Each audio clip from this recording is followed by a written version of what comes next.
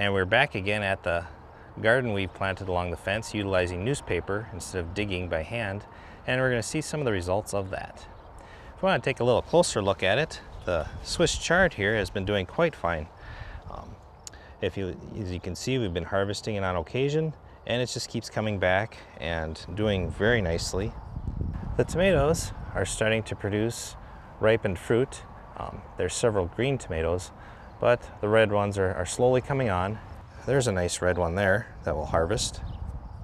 The viney crops, such as the watermelon, has started to grow onto the fence. One thing I'd like to point out with that, you might want to keep an eye on it, or they'll actually grow into the fence, and you get this beauty of a fruit. I'm just going to stick that back there now, but later on I'll move it out of there. Our grapes were decimated by rabbits. They ate right down to nothing, and it's coming back nicely. This is the reason for the fence that we put up here to keep the little bunnies out. The cucumbers also are starting to produce fruit. So you can see the vine's been growing along the fence here, and it won't be long and we'll have a nice sized cucumber there ready to harvest. Still producing plenty of flowers, and there are some littler cucumbers here also that will be producing a nice sized fruit later on. Here's an onion that could get larger, but we're going to pick it and utilize it. Just pulling it out gently. I like to brush all the dirt back off, leave it out in the garden. I even peel these off sometimes. You can compost them, of course, but I like to leave it out here. And I tear this part off, throw it in there, and it's all ready to be recycled by other plants in the future. Any other little odd leaves I'll tear off and leave out here also.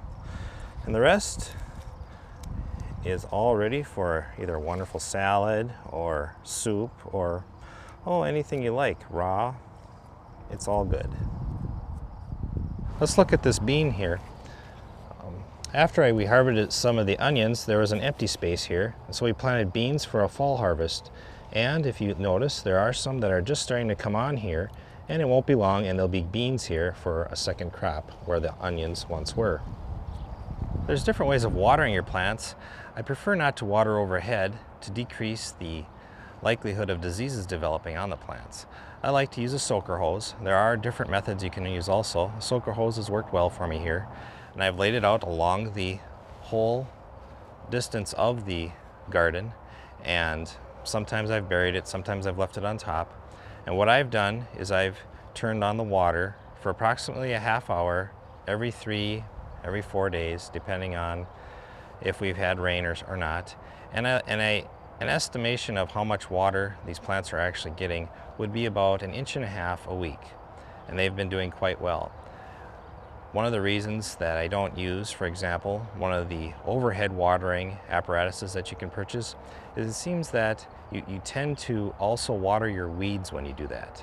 So a soaker hose has worked well as far as being efficient in water use, and also it's an easy placement. Once it's there, it's fine. Sometimes you need to move your other watering devices around.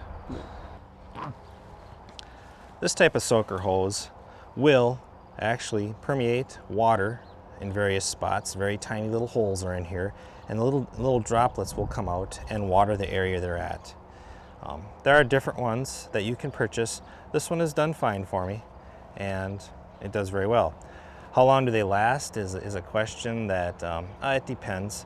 Out in an element like the outside like this, I would say they could last at least 3 to 5 years, depending on how much sunlight hits them and if you take care of them in the fall. This fall I will drain out any water that's in here, roll up the hose, clean it off, and store it inside. If you leave it set out over the winter, you can get some damage from cracking and such, and it might not even last the season for next year.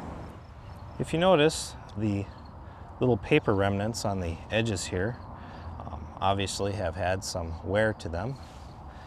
They are starting to break down though. They're very friable. They fall apart real easy.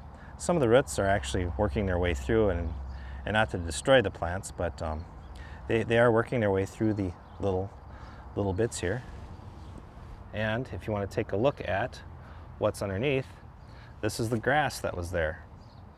You can't even tell there was grass there. I pull some of these that are just coming in from the side here. But right here, if you look at, you can't even tell that we had lawn here before. It has turned into just nice friable soil underneath this newspaper. A lot of time was saved not digging in this lawn.